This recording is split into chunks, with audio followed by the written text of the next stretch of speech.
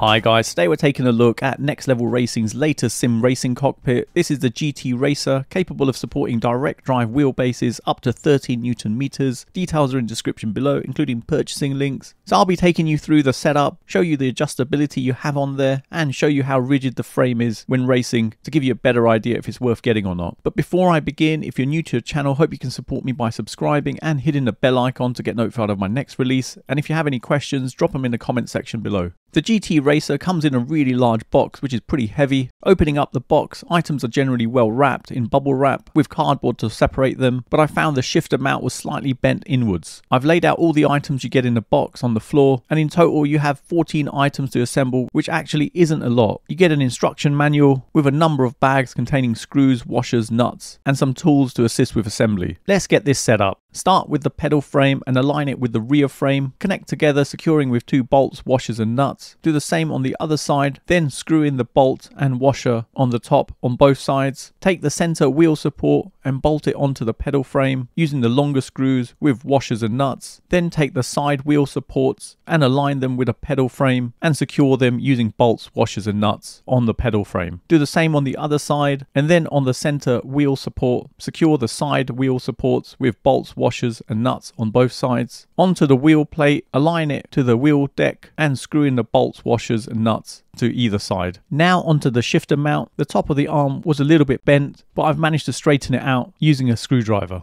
You can mount the shifter on either side. I'll be mounting mine on the left, so the shifter arm will be bolted to the side wheel support, which should be pointing outwards. Insert the shifter plate to the top and secure underneath using bolts, washers and nuts. Then using a flat head bolt, secure through the middle of the shifter plate using a nut underneath. Then align the shifter mount to the wheel deck support to your preferred height and secure using bolts, washers and nuts. You also need to attach a bolt and washer at the side. Tighten all the bolts and nuts on the rig, making sure they're tightly secure using an Allen key and wrench provided. Now onto the seat installation, which comes in 2 parts. Take the top half of the seat and remove the protective covers. Then loosen the pre-installed dome-shaped bolts and washers on either side. Then take the bottom part of the seat and remove the dome-shaped bolts and washers from either side. Align the backrest and secure it to the seat with the dome-shaped bolts and washers that were previously removed on both sides. Then taking the plastic recliner cover that comes in the packaging, cover the recliner system using a screw.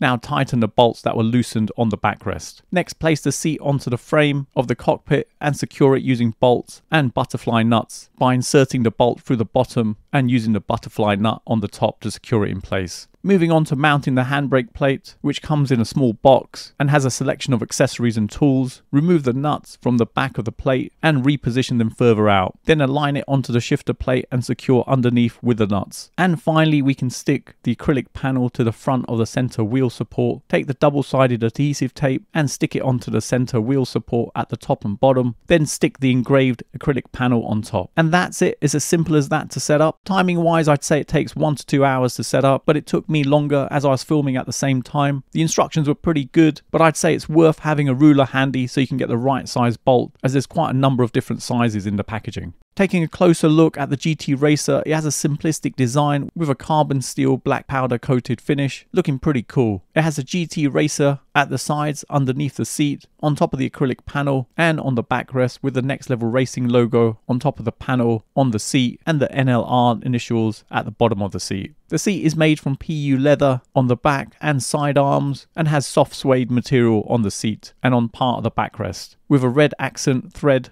on different areas, which goes really well with a black frame. It doesn't take up too much room, and I've added the dimensions to give you a better idea of its size, and worth mentioning, it even comes with a butt kicker attachment in the packaging. There's quite a few adjustment points on the cockpit. On the wheel plate, you can adjust the positioning of it by removing the bolts on either side and moving it backwards or forwards, together with raising the height higher or even tilting it. The shifter mount can be moved up or down on the wheel deck support by removing the bolts and sliding it up and down. Underneath the seat, you have a slider bar enabling you to move the seat backwards or forwards. And on the side of the seat, you have a recliner handle to adjust the recline angle on the seat backrest, which goes back quite far if you wanted it to. But just to note, there's no adjustment on the pedal plate, which already has a slight incline to it. I'll be setting up the GTRacer with my Phonetic CSL DD wheelbase with the boost kit that provides 8 Newton meters of torque. My pedals are the Club Sport Pedals V3, and the wheel I'm using is a CSL steering wheel GT V2 with Club Sport Universal Hub V2 for Xbox. I've attached my handbrake and shifter together, which will be mounted on the shifter plate, and my TV is the LG C1 OLED, which is 55 inches in size. I've got this all connected up to my PC, which is a custom build from Cyberpower, which has an insane spec with a AMD Ryzen 9 7950X3D 16-core processor, AMD RX 7900 graphics card with 24 gigs, 32 gigs of RAM, and a 2TB SSD.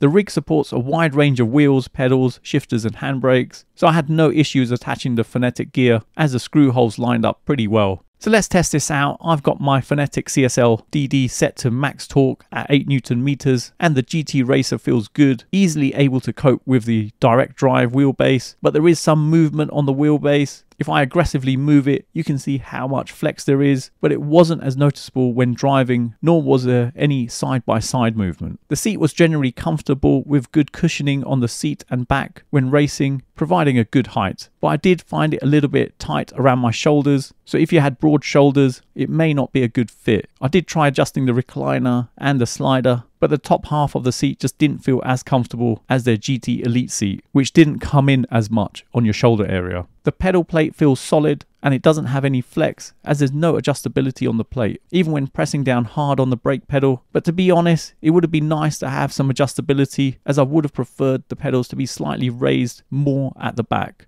Onto the shifter mount, and it was great that it came as part of the package. It did have some flex and movement on it, and this really isn't surprising as it's only secured onto the frame with a single arm and there's nothing underneath to keep it stable. Plus I'm testing it with the Phonetic shifter with the handbrake attached onto the side, making it pretty heavy, which doesn't help either. So if you had a lighter shifter, it wouldn't be that noticeable, but regardless, you have the shifter arm and it does the job well. The general racing experience in the rig was pretty good, considering the frame is made from a thin tubular structure, which coped pretty well with the Phonetic CSL DD at 8 Newton meters, but you won't get the rigidity an aluminium profile rig would give you. But nevertheless, it did well. Space wise, it doesn't take up too much room, and it's compatible with a wide range of wheelbases, pedals, shifters and handbrakes, together with having a proper seat. Price wise, it comes in at the mid-range point at just under $400, which is actually pretty good for the price. Negatives wise, it's a shame there was no adjustability on the pedal plate. There is some flex on the shifter plate, and if you had broad shoulders, you may find the top half of the seat a little bit tight, but nevertheless, for the price this comes in at, it's pretty good value for money. So there you have it. You've come to the end of another video, and I hope it's helped anyone thinking of purchasing this. Details are in the description below, including purchasing links. If you have any questions on this, let me know in the comments below. And for those of you who got to the end of this video, please leave a comment with GTRacer, as it's awesome to see who's got to the end of my video, and hopefully you guys enjoyed it. You can follow me on my socials. Don't forget to hit the like button, subscribe to the channel, and turn on notifications to be notified of my next release. Thanks for viewing, and see you in the next one.